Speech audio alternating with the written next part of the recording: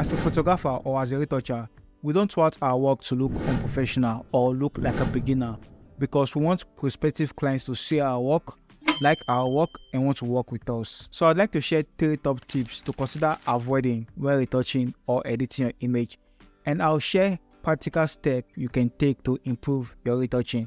Let's jump right into it. Tip number 1 to avoid your photos looking like a beginner is applying LUTs that don't fit your image. Imagine I bought a LUT online and I want to apply it to this image right here.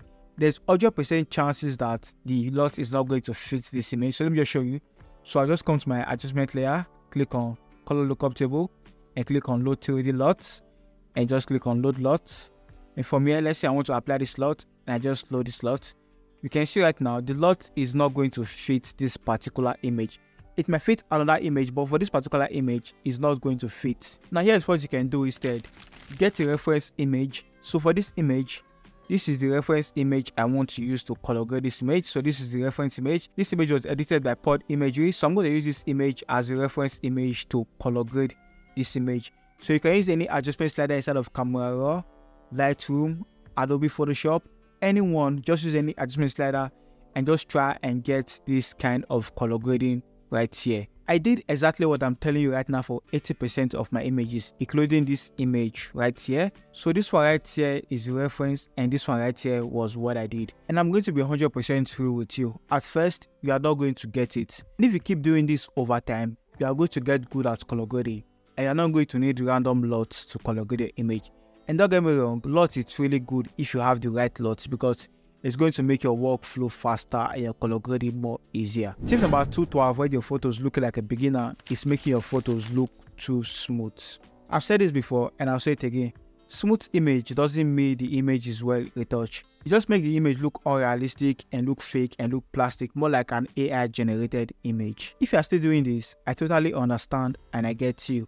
I mean, I did the same thing when I started retouching. In fact, here's a photo I edited in 2021. You can see how fake and how plastic it is, so I totally understand you. Now, to avoid getting your image to look plastic or look fake, you can either use micrododge and burn to retouch your image, but if you don't know how to use micrododge and burn, you can use a high focus separation blur radius, because when you use a high focus separation blur radius, you are going to retain texture on your image, whereas if you use a low focus separation, you are going to have a smooth image. Let me quickly explain that so you can see. So let me just delete everything I did for this image and just come to my focus separation. And let's say I use a low focus separation for this image. Let's use a low focus separation of about 3 to retouch this image. You are going to see the image is just going to look fake and look too smooth. So pick my mixer brush tool. If I just brush on this image right now, just take a look at the image.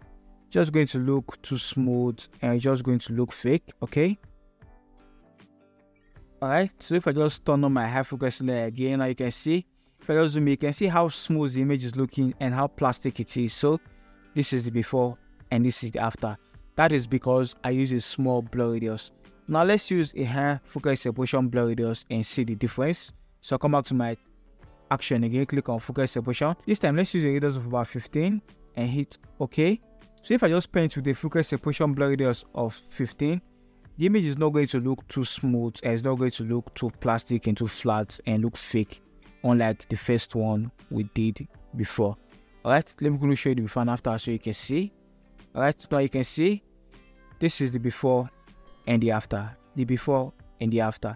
The image is not looking plastic, it's not looking fake, we still have all the textures and it looks realistic. So this is how you can avoid getting your image to look too smooth or look plastic. So for my third tip to avoid your photos looking like a beginner is to be patient while retouching and learn more. The problem is a lot of us photographers and retouchers don't want to spend time retouching an image. We just want to quickly retouch the image and just post it online as soon as possible. At the end, after posting the pictures online, we start to see what we could have done better if we are just a little bit patient. Also, we don't want to learn. What worked last year might not work this year. So we have to be attending classes, paying for courses, watching YouTube videos. Just keep learning. If you want to improve your retouching, just keep learning, because as a creative, the only way we can get better is by learning. I hope you find this information useful. I shared 10 tips for retouching. Click here to watch that video. I'll see you guys in my next one. Stay creative.